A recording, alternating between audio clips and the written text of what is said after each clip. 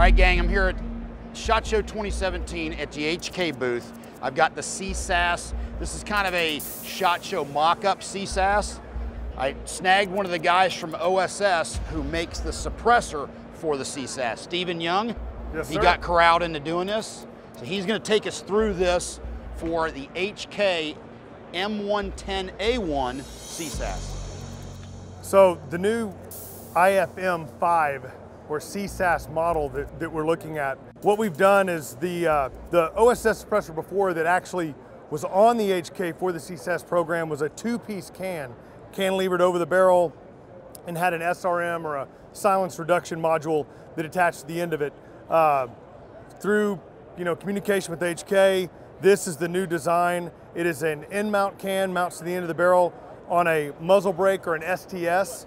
So this can is only a dB and a half louder than the previous version. The best part about this can is it's lighter, it's shorter. It still gets us under the 140 decibel threshold, which that is the hearing safe according to OSHA. So anything under 140 dB. The best part of this can with this weapon system is that it doesn't increase blowback. So we're not getting increased bolt velocity. We're not getting that gas and the propellants being blown back in the shooter's face. It's doing a couple of things for us. One, the weapon system operates exactly like HK designed it to operate. We're not having to modify the system. We don't have to use an adjustable gas block to get the gas pressure down so that the suppressor will work properly. The weapon works just the same with the can or without the can. So that was really the biggest challenge, and it's been one of the biggest challenges in suppression, is making our gas, either piston gun or direct impinge gun, operate as it was designed. And this can does that for us. Couple questions. Is this going to be offered on the civilian market?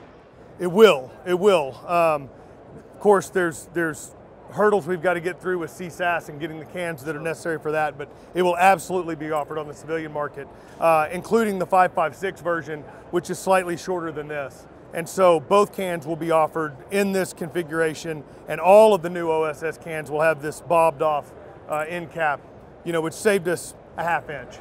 Now the other question is it a rebuildable can? Like, correct me if I'm wrong, your previous stuff or the older gen stuff is rebuildable, cleanable, sustainable? It is. It's rebuildable in the fact that the most important part of this can, the STS, it's going to take the most punishment. So the STS can be replaced just like any other muzzle brake. We're in the process with the ATF of working through how that's going to work for the civilian market. For the military market, of course, the whole thing's going to be available to them, and you'll be able to replace parts or pieces inside the can as needed for a maintenance purpose. But the can, as we've looked at it, has a 10,000 round lifespan with the STS, and then when you replace the STS, you basically restart the clock for another 10,000 rounds. So it's made to outlast the life of the weapon system. Good deal. Thank you, brother. Now, if people want more information on this or OSS cans in general, where do they need to go? You need to go to OSSsuppressors.com. Most all of the information is on there. There's several videos of the cans being tested and proving their decreased heat, the decreased blowback, and all of those things that make the can unique. Good deal. Thank you, brother. I appreciate it. Hope you enjoyed it. From SHOT Show 2017, LAV out.